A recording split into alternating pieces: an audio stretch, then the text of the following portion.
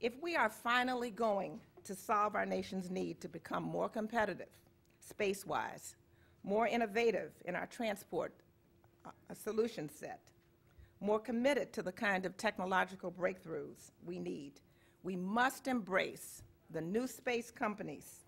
We must embrace them, the private sector, in a way we never have before. We can't be timid about it, and our president has said that he is not looking for a timid response from NASA going forward into the future, limping along, but something much more aggressive, much more innovative, much more forceful. The mere fact that companies like SpaceX have put their own personal fortunes on the line to build a capability that advances our nation's position in the global frontier of space, we have an incredible opportunity, and they aren't the only ones. We have an incredible opportunity to support and encourage their development by putting the nation's fiscal resources, political might, and space, including entrepreneurial space, forward as a tool of foreign diplomacy, to demonstrate our will as a nation to have the kind of production, technological advancement, breakthroughs, as we advance and solidify our leadership in space. Will we utilize and more fully support the private sector to help close the gaps we know exist? Will we? How much will we support them? Can commercial spaceflight be the answer to LEO, low Earth orbit? How exciting would it be to see a bifurcated approach to achievements in space with commercial spaceflight that positioned as the answer to LEO, and NASA focused on the full ISS utilization and sustainable exploration beyond? A real, no kidding, public-private partnership.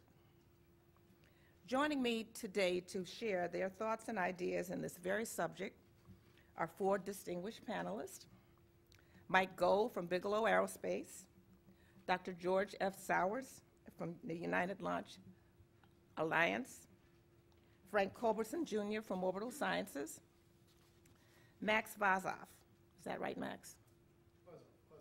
Vozov, from SpaceX. So let me start by introducing Mike Gold, who will be our first speaker.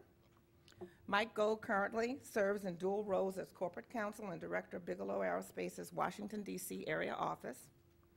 In his position as Bigelow Aerospace, Mr. Gold is responsible for overseeing a variety of activities, including contracts with launch providers, international export control, the company's relationship with NASA, and corporate strategic planning. Prior to joining Bigelow Aerospace in a full-time capacity, Mr. Gold previously assisted the company as an attorney in the Washington office of Patton Boggs. Mr. Gold has also served as a state aerospace business development officer, an attorney in the Washington office of McGuire Woods, LLP, and as a summer clerk at NASA Langley Research Center. In September of 2008, Mr. Gold was appointed by the Secretary of the U.S. Department of Transportation to serve a 2-year term on the Commercial Space Transportation Advisory Committee, or better known as COMSTAC. Mr. Gold is a member of the District of Columbia and New York State Bar Associations, graduated from the University of Pennsylvania Law School, where he founded and served as the first coordinating editor of the Journal of Constitutional Law. And among his list of accomplishments, his proudest one that I know of is that he is Darren's dad. So with that, Mike Gold.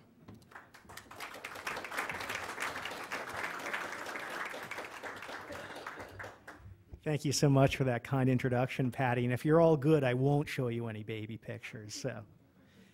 And thank you so much to AIAA for hosting and organizing this event. As Patty said, this is a pregnant opportunity and very important to start focusing on commercial. So I'd like to thank Klaus and Ross and Craig Day, who couldn't be here. And let me say that I love AIAA events because it's the only time I can get engineers to actually pay attention to what lawyers are saying. So forgive me while I relish this opportunity and bring up the PowerPoint chart. Miracle of miracles, it actually works. We are unique among the panelists today, in that Bigelow Aerospace, as many of you may be aware, is not a transportation provider. We are a transportation consumer. So if I can put our needs and ideas in context, we at Bigelow Aerospace are trying to make happen for crewed activities in orbit what's already happened in telecom. You know, at one point only the government had satellites and work communications. Obviously that's changed significantly. Now we have thousands of satellites, and that has created tens of thousands of jobs. And we at BA would like to see that happen for crewed activities. And the way that we're trying to make that future a reality is by creating expandable space habitats, which we believe will dramatically lower the costs of crewed operation in orbit, while at the same time increasing capability. And that is our exclusive goal at Bigelow Aerospace. And I know many of you may be familiar with the company, but again, for the purposes of context, with your forbearance, if I can just take you through a little bit who we are, what we've done, and then that will bring me to the topic of commercial space transportation. The idea of expandable space habitats was actually initially developed by NASA, but like far too many projects that were developed by the agency, it never really got much past the PowerPoint stage. So when we began the development, we had to start with a series of subscale technology demonstrators to actually put hardware together and prove that it could function in space. And that was the Genesis program. The first spacecraft, Genesis 1, while I say subscale demonstrator, was not a small spacecraft by any means, about 14 feet in length, 8 feet in diameter after it was fully deployed, and weighing in at about 3,000 pounds.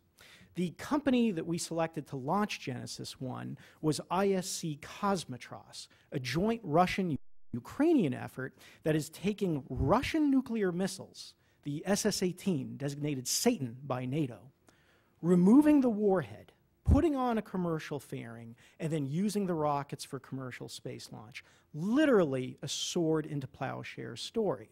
And then, just to make my life even more interesting from an export control perspective, rather than launch from Baikonur, we chose to go from Yasny, which in the end is really an active Russian strategic rocket forces base in Siberia, where no previous launches had taken place. So there was a lot riding on the launch of Genesis 1, and if I can take you quickly to a video of the launch of Genesis 1 on July 12, 2006, these images were taken from our mission control in Las Vegas, Nevada. 4, 3, 2, liftoff.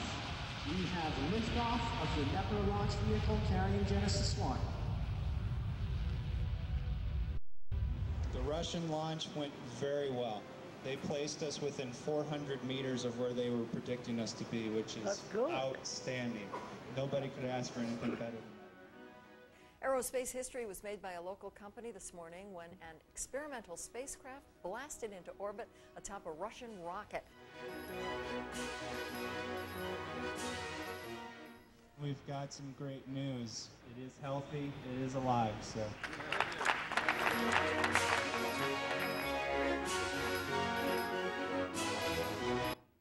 Lovely music selected by our engineers, by the way. And this was the result of the Genesis 1 mission.